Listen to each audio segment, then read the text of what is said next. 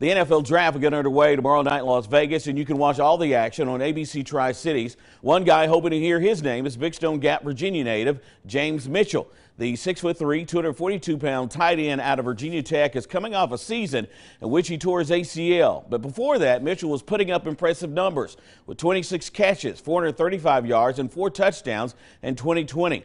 Because of the injury, Mitchell, who did not participate in the NFL Combine, still got encouraging feedback from NFL teams. Mostly everybody I've talked to has really, they said my film is really good from 2020, obviously. You know, they're obviously it's very unfortunate with the knee injury and things like that, but, you know, I've gotten very positive feedback considering the injury, and I did as well before I entered the draft, which is kind of what led me to this point, but, you know, I've still continued to get good feedback even with the ACL. Mitchell says growing up, he wanted to be an NFL tight end after watching Elizabethton's Jason Witten. And if he hears his name called, he will join a distinguished list of Southwest Virginia natives such as Heath Miller, the Jones brothers, and Justin Hamilton, just to name a few, that have made it to the highest level. But he doesn't want to be the last link in the chain.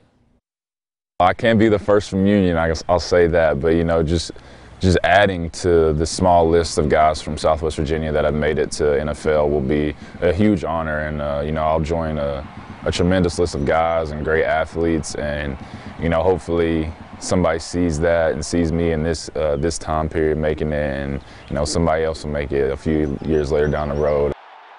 Mitchell is projected to go in the 3rd or 4th round, but if not, he'll sign an undrafted free agent contract, and he's been told he'll be at the head of the list, giving him a chance to join his favorite team, the Dallas Cowboys.